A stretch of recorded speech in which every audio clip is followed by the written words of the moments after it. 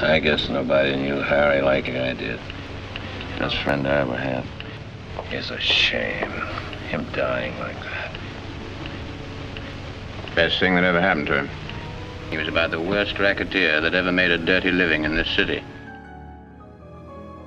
Listen, Callahan, if you're not going to close your files at a dead man's expense. So you're going to find me the real criminal. Sounds like one of your stories. I was a friend of Harry Lime. I'd very much like to meet you, Baron.